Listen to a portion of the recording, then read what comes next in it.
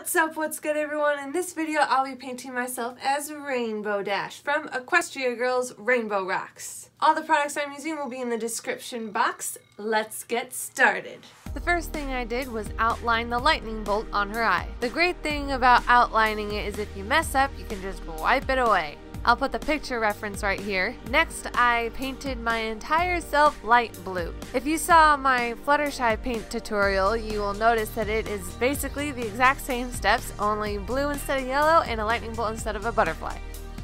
Made sure to paint my ears. Then I painted the lightning bolt a darker blue. After my eye dried, I put blue eyeshadow over it. Then I went over the entire lightning bolt with a darker blue eyeliner, which actually ended up being about the same color, maybe even lighter. But the whole point of going back over it was to clean up the lines, so I think it fulfilled its purpose. Painting the rest of myself blue and making sure that my neck is well blended with my face. Put on my wig cap, then my wig, and as you can see, the bangs might be covering up my face a little bit, so I decided to stylize them by bringing them to the side and doing some major pinning. And that is it for this video. Thank you so much for watching. If you liked it, be sure to hit that like button. If you want to see more videos like this, then hit the subscribe button. I'll see you next time.